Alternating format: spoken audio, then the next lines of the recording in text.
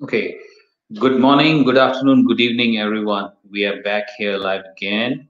Our previous one had a technical glitch, so apologies for that. So I'm re-welcoming everyone from throughout the world, our students. Why I said good morning, good afternoon, good evening, because our students, our network, our family is joining from the globe, where somewhere it is morning, somewhere it's afternoon, somewhere it's the evening, and somewhere even it's night. So we are here again. I'm your host Ashutosh from Faculty of Pharmacy, MAHSA University. Here again in front of you with an innovative, a new topic, interesting topic on public demand as well, right? So today's topic we will be talking about cultivate a mindset of innovation. I introduce you our speaker for today, Dr. Sohail Ahmed, who will be your speaker, your host, your facilitator for this topic, who is a rockstar in his field, research and innovation. A quick information, quick introduction about him. Dr. Sohail Ahmed, who is a clinical pharmacist, specializing in evidence-based pharmacotherapy, pharmaceutical care, epidemiology, research methodology. Further, he do have research interests that include self-management of chronic diseases. Chronic diseases, of course, you can write down this question. You can ask him later, no problem. Pharmacist-led clinical interventions, patient-reported outcomes. Furthermore, he have his experience in writing over 5 book chapters in international publications such as Taylor and Francis London, CRC Press, and over 20 research articles in prestigious journals including Lancet, Respirology, Journal of Asthma, Value in Health, Nature, Frontiers in Public Health and Pharmacology, etc. Right? Further, received various highly coveted research awards, including research awards from European Respiratory Society, Young Investigator Award in Taiwan, iSpores, International Society of Pharmacoeconomics and Outcome Research, travel awards for Japan, the International Institute of Knowledge Management, TIIKM Travel Award for Thailand, Lung Foundation Malaysia Award. Further, he has been a bronze medalist in Bio Malaysia Asia Pacific Conference and Exhibition, right? He has been a gold and diamond awardee in innovation category in innovation and design expo in Malaysia. So you can pick up your pen and paper to go live with us to ask questions from Dr. Sohail Ahmed after his innovative and mind-changing session today. I hope so. So over to you, Dr. Sohail, and I'll give you the floor to you. Thank you very much, Mr. Stosh, for your kind introduction and for agreeing to be a moderator of this session. Good evening, ladies and gentlemen. I'm Dr. Sohail Ahmed, and it's a matter of great honor and satisfaction for me to be the speaker of today's topic, that is cultivate a mindset of innovation. In today's webinar, the concepts and the fundamentals of innovation mindset that I'm going to share with you, these are not my original ideas. I stand on the shoulder of giant. I have taken this from various sources that I have cited at the end of my slides. But the examples that I'm going to share with you, these are based on culture pharmacy experiences, how we have transformed the culture in MAHSA University from teacher-centered teaching methods to student-centered teaching methods, and how we instill a sense of innovation that has been acknowledged at international level by international bodies. For instance, World Health Organization, European Respiratory Society, and there are some other organizations also that they have acknowledged. Our students, they managed to develop a mobile application that can be used to assess the risk factors of asthma attack, that can help to predict the risk factors in future the patient may expose to. All right. So before moving to the overview of my contents of today's presentation, I strongly recommend you to explore more on MAHSA University. From there, on the MAHSA University website, you can witness how we have transformed ourselves, that our contribution is being acknowledged at the international scale. In the MAHSA University website, you can have access to have a look on various programs that we offer. It's not specific for culture pharmacy alone, for all other faculties also. So whatever the interest you have, either medicine, engineering, dentistry, pharmacy, business, hotel management, we provide a wide array of the courses that can be accessed, and then you can have a look on state of the art facilities that we have and all the teaching and learning activities in the vibrant culture of MAHSA University. So without any further ado, let me go through the contents of my today's talk. I'll start first by the definition of what is innovation, what is mindset. Why I'm starting by definition? Because definition matters. Without the effective, without the definition, the effective discussions and background, the build-up concepts are not possible. After that, I will discuss the comparison between fixed mindset and growth mindset. And then I will share with you the checklist for these two mindsets. And if you are in the fixed mindset, don't worry. There are certain ways you can move, you can do a transition from fixed mindset to a growth mindset. Followed by this, I'll discuss the steps of innovation, 10 traits of innovation, and then the most interesting section of my today's talk, it will be promoting innovation in the classroom. How we have transformed ourselves. You can see various examples from culture pharmacy, MAHSA University, and then second last will be unique value metrics. On what basis we decide that this initiative can be helpful or not? Because for MAHSA University, almost a decade before, our top management started to work to instill the sense of innovation among our students. So from the top management, there is a trigger down effect to the lecturers, and you know, being innovative is a contagious thing. If your lecture is innovative, your students are going to be innovative as well. And once we implemented these methods, what happened? There is a transition of our students. Their active participation and then their productivity inside the classroom increased manifold because of these initiatives. And lastly, I will discuss how we can avoid the pitfalls of the innovation. So let's start first. What is innovation? There are various definitions. Each definition carries its own value. I'll start first with the definition by David Burkus. The application of ideas that are novel and useful. Creativity, the ability to generate novel and useful ideas, is the seed of innovation. Without creativity, there is no innovation. In other words, we can say creativity is the prerequisite of the innovation.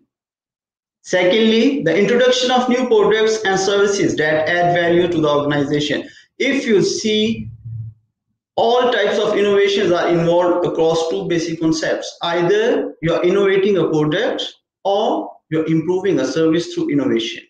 Lastly, anything that is new, useful, and surprising. And this is my favorite definition, short, sweet, and simple. Anything that is new, useful, and surprising will be covered under the concept of innovation. All right, followed by innovation, what is a mindset? A mindset refers to whether you believe qualities such as intelligence and talent are fixed or changeable. If you are thinking that all these traits are fixed, then you are categorized in the individuals who have the fixed mindset. Whereas if you are thinking otherwise, then you have growth mindset. Now the question arises, if someone has fixed mindset, can a transition be made? Can a person change the mindset from fixed to growth one? How it is possible? But before that, you should know whether you have a fixed mindset or growth mindset. Fixed mindset, people believe their qualities are fixed traits, therefore cannot change. These people document their intelligence, and talents rather than working to develop and improve them. Alternatively, in a growth mindset, people have an underlying belief that their learning and intelligence can grow with time and experience. So, being the role model of the students, it's our responsibility to make sure whatever we are instilling, whatever we are teaching to our students, we should encourage a growth mindset. So, there are few fundamental differences between these two types of individuals. For one, those who have the growth mindset, failure is an opportunity to grow. As it is said, if you want to increase your success rate, you have to double your failure rate. The statement is true for those individuals who have that have the growth mindset. On contrary to it, failure is the limit of my abilities. For them, we cannot extend our abilities. We have the limitation. We cannot go beyond that. We cannot push the limits. So if someone is thinking like that, they have a fixed mindset. In a growth mindset, the person say, I can learn to do anything I want. Challenge help me to grow. My effort and attitude determine my abilities. Feedback is constructive. They learn from their mistakes. They learn from their failure experience. Failure is not a full stop for them. Feedback used to be constructive for them. On contrary to it, the individual, those who have the fixed mindset, they don't want to get challenged. They think their potential is predetermined. They cannot go beyond certain limits. They put the limits to themselves. All right. So let's have a look and identify which mindset you have. Either you have the growth mindset or fixed mindset. Failure is an opportunity to grow. Can learn to do anything they want. Challenges help them to grow. Effort and attitude determine their abilities. Intelligence and talent are never improving. Inspired by success of others. Like to try new things. Prioritize learning over seeking approval. Persist in the face of setbacks. Learn to give and receive constructive criticism. We are going through unprecedented times because of this COVID-19.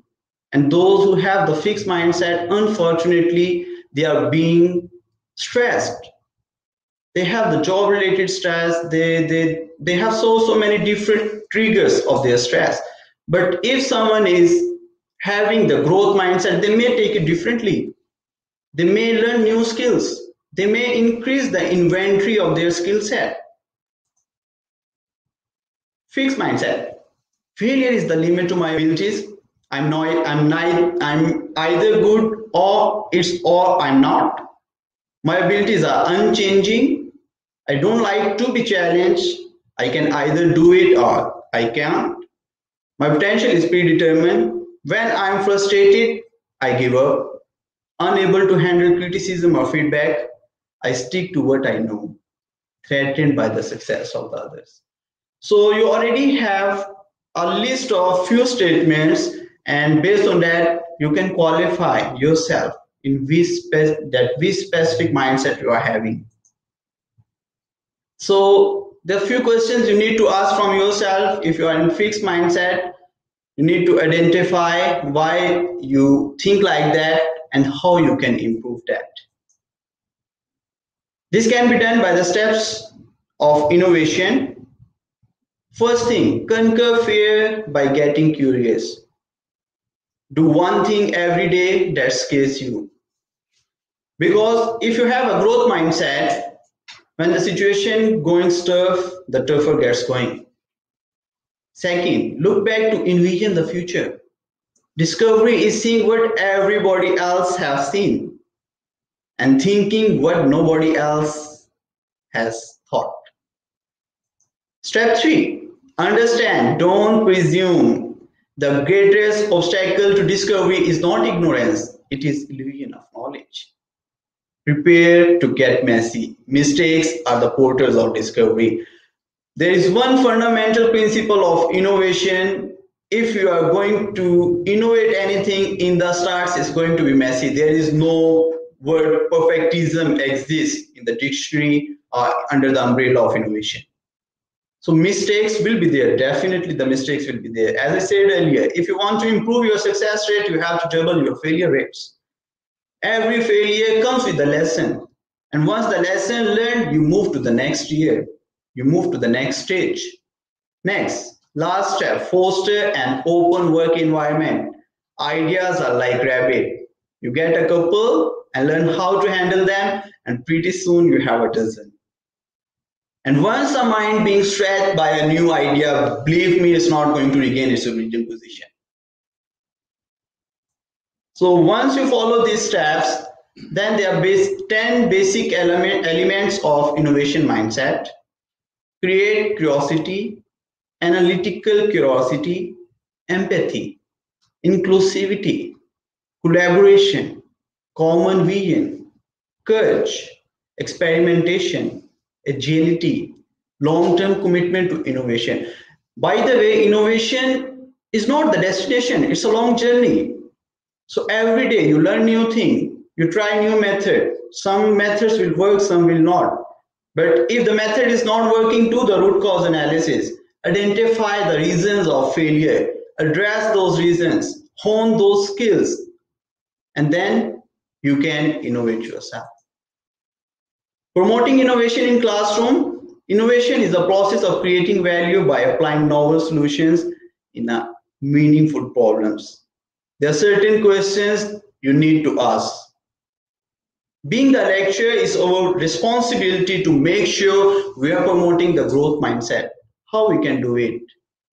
Can we do it by using the traditional method where the lecturer is sage on the stage and giving the instructions and making sure merely the information transfer, that's it? Or on contrary to it, we are guided by the side. If we are guided by the side, we will mentor our students, we will coach them, we will facilitate them, we will inspire them to learn new things in a better way.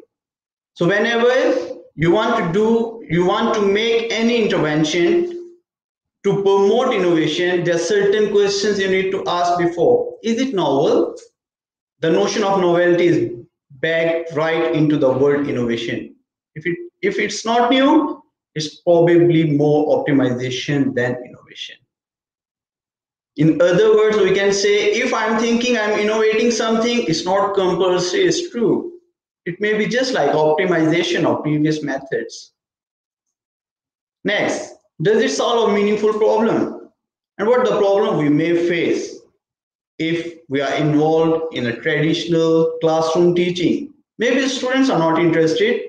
Okay, if I delivered a lecture, I'm talking to the slides. In the first 5-10 minutes, the students will be engaged. After that, then what? Do they have the same level of concentration? Definitely no. But I have to make sure that they remain active in the learning process. If not, maybe it's art of instead of innovation. That's not to say art is it valuable, but it's generally not designed to solve a problem. To us, innovation is. Next question to ask, does it create value? If not, maybe it's an invention rather than innovation. Inventions can lead to value creation, but usually not until someone applies them through innovation. And now, just have a look. Teaching-centered, student-centered teaching methods, that those involves the technology, and there are certain methods for them. If we don't have the technology, we still can ensure the learning process. Within each category of teacher and student centeredness and technology uses their specific teaching roles or methods of instructor behavior that feature their own unique mix of learning and assessment practice. And let me share with you the example. Once we started the new teaching methodologies, from the start till now, it's keep on evolving. We are getting better and better day by day. We learn from our previous mistakes. When I started flipped classroom for the first time with my degree students, bachelor in pharmacy students, in the first at the first exercise, it was not really interactive. Then you need to identify why it did not work. We need to get the feedback from the students, why it was not a success. And then after addressing those areas, definitely you can improve the learning process. And the time will come when the students come to you and then ask, sir, when we can have a next flip classroom. So this is a brief overview of teacher-centered approach and student-centered approach. Teacher-centered approach for certain subject has to be there. But in order to instill new skills, in order to equip our students with new skill set, we have to make sure the student-centered approach. So what three commonly used approaches we have here in MAHSA University beside the traditional teacher-centered approach are flip classroom, role play, test, teach, test method. These are three methods that we have introduced and implemented successfully, and we can see the results when our students participate in these activities. In the upcoming slides, I'm going to share a few of the examples that how it increased the productivity of our students. Next, whenever we want to implement any new method, we need to weigh the benefits versus the risk involved. How we can do it? By using the unique value matrix.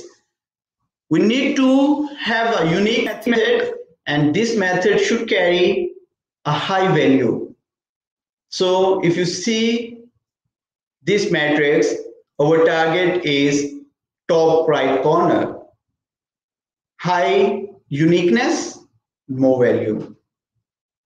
The teaching method, the three teaching methods that I just discussed I shared in the previous slide, either flip classroom or role play, or the third one, test, teach, test method.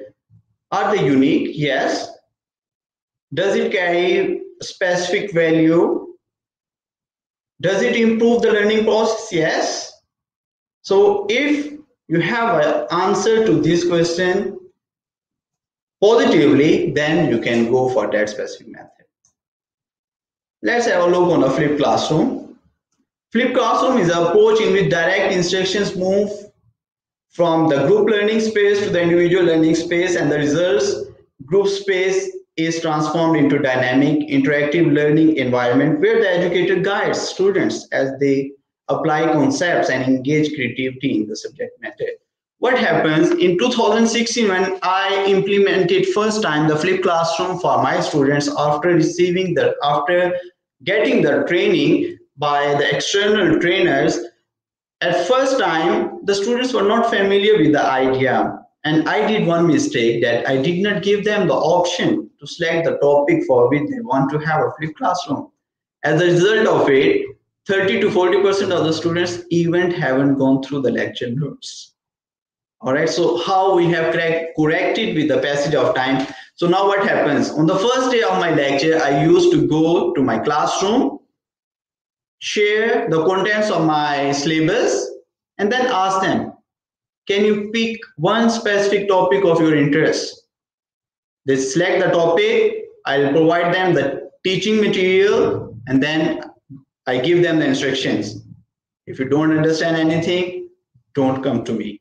I am giving you 7 days to prepare these lecture notes or the other teaching materials. It can be in the video form.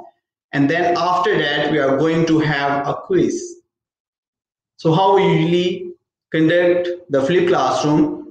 First, let the students select one specific topic, give them the teaching material or the study material, let them study by themselves, maybe for 7 days, and ask them to divide themselves into different groups and then do the group study.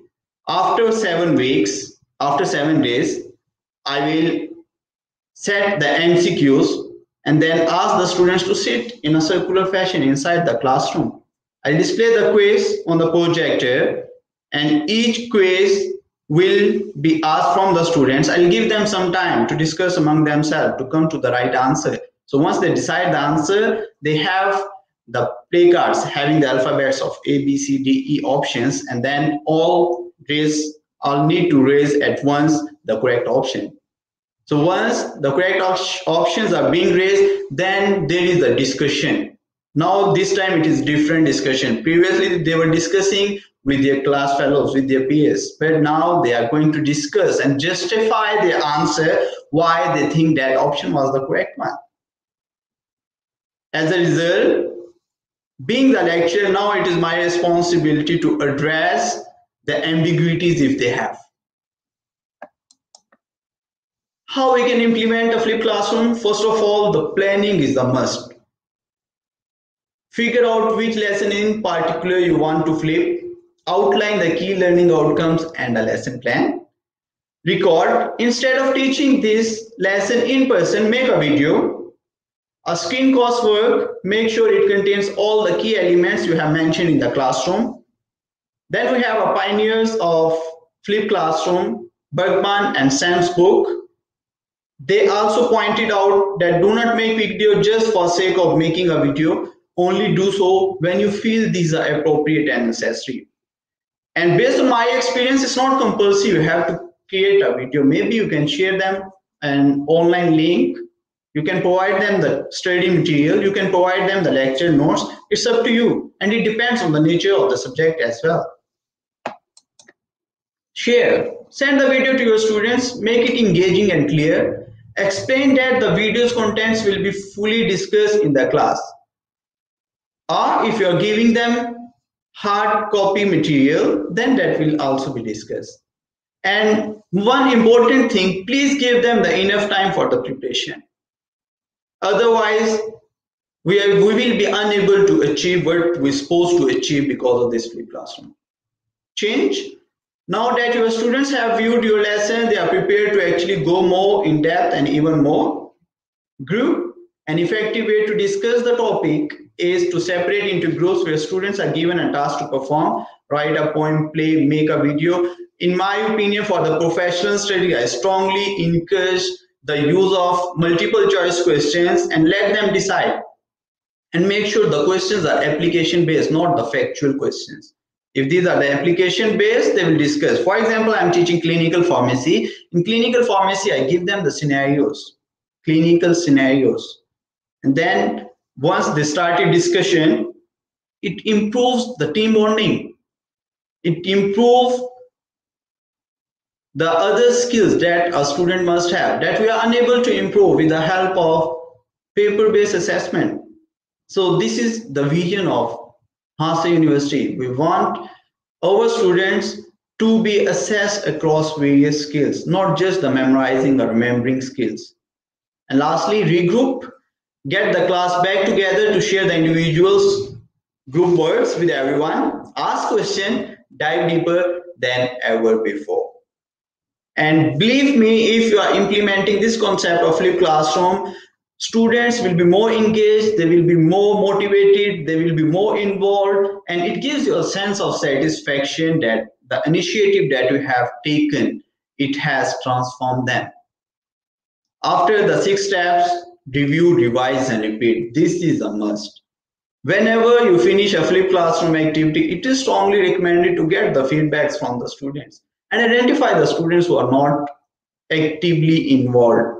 Try to go do the root cause analysis. What may be the reason why the students were not participative or why that specific student was not participative, and then revise it. As I said earlier in the start, when I introduced it, I found that the students were not really interested. But once I started it, and then whenever I'm teaching to a new batch, I ask them, I explain the whole concept of flipped classroom, and then I ask them, if you want to know further, I strongly recommend to consult with your seniors. And once they get the feedback from the seniors, their interest used to increase manifolds. There are different ways of conducting flipped classroom. There are few examples here. The standard inverted classroom. The discussion oriented flipped classroom. In the discussion oriented flipped classroom, you are not going to have just like the quiz. It's not compulsory to have the quiz. It's the discussion.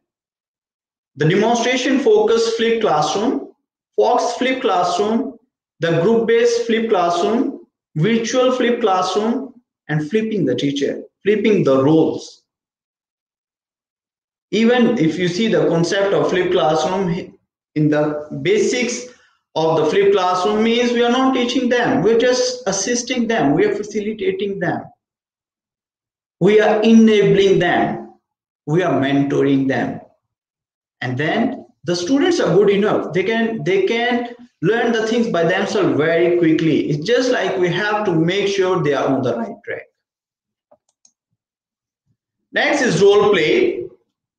And beside the flipped classroom, role play also helped my students a lot, because we learn by association. If a student has been involved in some activity where they were physically and mentally involved in, that is already a long-term memory, that's already in their long-term memory. So role play is a technique that allows students to explore realistic situations by interacting with other people in a managed way in order to develop experience and try different strategies in a supported environment. Depending on the intention of the activity, participants might be playing a role similar to their own or could play the opposite part of conversation or interaction. So whenever you are going to introduce this methodology, there are certain questions again you need to ask. Are there situations and interactions that students would benefit from being able to explore? If the answer is yes, go for it. Would live role play be most appropriate, or would it be need to be staggered over a longer period of time? Should the students take on all the roles? Will the tutor take a role, or can people with direct experience be involved? For example, having a genuine client or patient play their own part. How much technology should be involved? Which tools are most suited? What support should be needed? Are the students ready for this? So if your answer is yes, I strongly recommend you to go for it. Let me share the role play for my batch 5 students. Basically, I'm involved in teaching of pediatric pharmacy to final year students. And then the first day of my class, I display the contents of the syllabus, and then I just ask them, can you just pick one topic of your interest on which you have to prepare a video that can be used for the educational purpose. So I'm going to share a few of the pictures from those videos, and then you can see how innovative the students are. They come up with their own ideas. I just give them that what I need from them or what they're supposed to do, but all the other steps that they have taken and the final product, it all belongs to the students, and then it's really good, really good. For instance, to one group I have given the topic, not I have given, means the students have selected the topic of pediatric seizure. See what the student did. In order to promote the education, they prepared their own poster, they printed it, they learned what are the basics of designing a poster. Definitely, if I'm teaching them using the traditional method, maybe the students will never have the experience of designing their own poster. As a result, they design their own poster for the patient education. And then they have a role play where they were explaining the signs and symptoms of the disease. See here. And by the way, this is our simulation board where we used to train our students before they go to the hospital attachment as well as the clinical attachments. And then these facilities, these state-of-the-art facilities can be used for internal student learning and teaching activities. So this is just the example. When I gave them for the first time, believe me or not, I was not expecting that they will be so involved.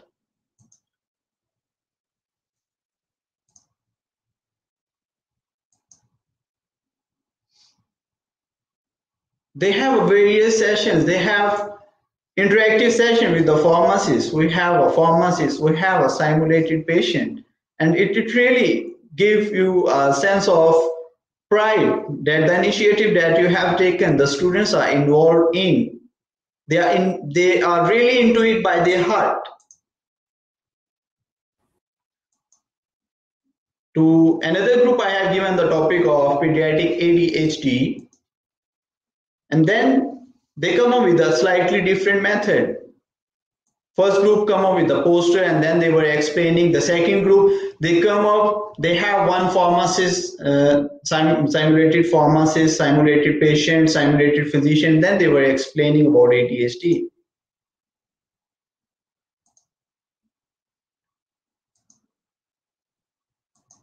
For another group, the topic was neonatal jaundice. What the student did, they went to a pharmacy, they requested a pharmacy setting, and then they explained the purpose of this activity, and then they go to a real pharmacy.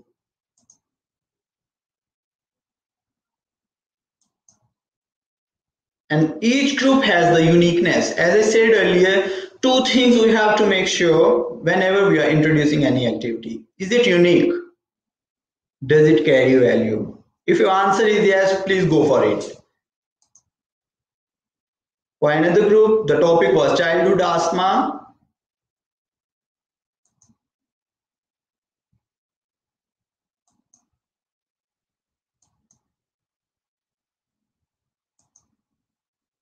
For another group, the topic was RSV.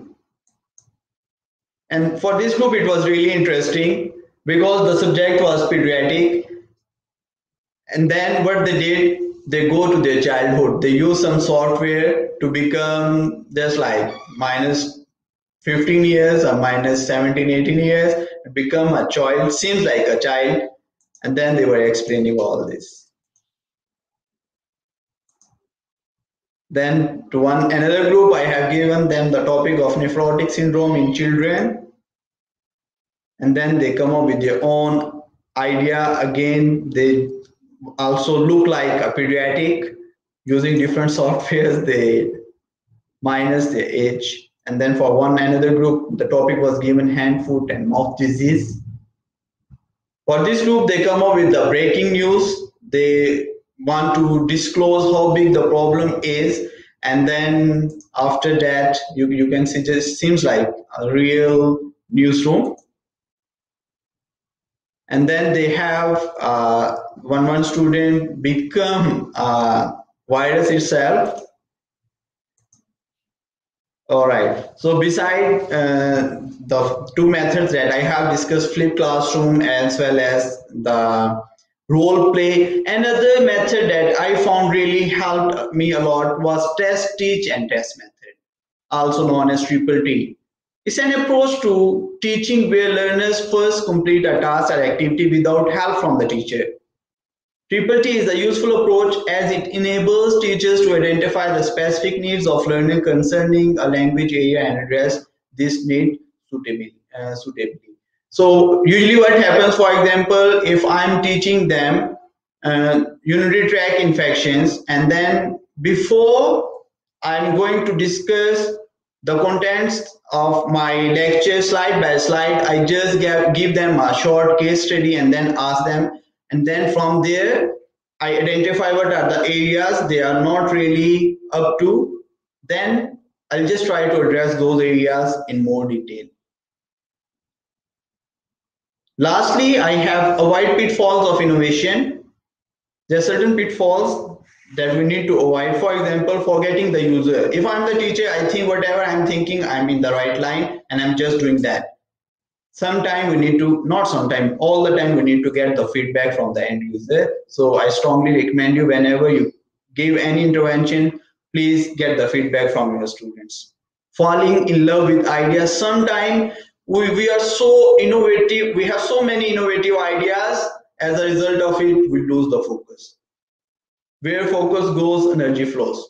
If you are out of focus, that's it. You will be unable to achieve what you're supposed to achieve. Seeking perfection. Seeking perfection is not applicable when it comes to innovation. In innovation is sort of on job training. Once you take the initiative, then you identify the drawback, then you address those pitfalls, and then you move forward. Ad hoc innovation is also not applicable. It's not possible. Innovation is a systematic approach that involves an integration. So it's not like in one day you will be able to introduce any innovative methods to improve the learning and teaching experiences. It takes time. First time you will make few mistakes, second time you will make lesser mistakes, third time you will improve further. So it's just like a continuous process. As I said earlier, innovation is a journey, it's not a destination. So every day you keep on increasing your abilities, and then you keep on moving forward. In conclusion, to succeed in a value-based education system, we need to promote application of ideas that are novel and useful, and we need to shift focus to new teaching methodologies that are move from teacher-centered teaching methods to student-centered teaching methods. Let's enable our students to learn differently. Let them teach how they should take the ownership of their own future, and then we will be there to guide them and to facilitate them.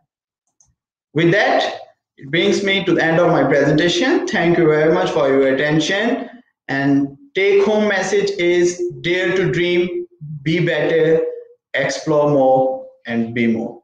Yes, Mr. Ashutosh, over to you.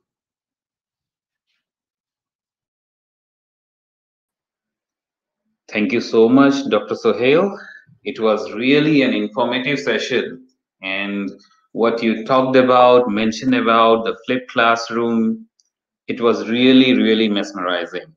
I mean, really, we academicians in learning, when we suffer about thinking about some different methods, how we can make our students learn more, we have to think innovatively, right? So yes, we do think innovatively, and you really shared your experience very nicely.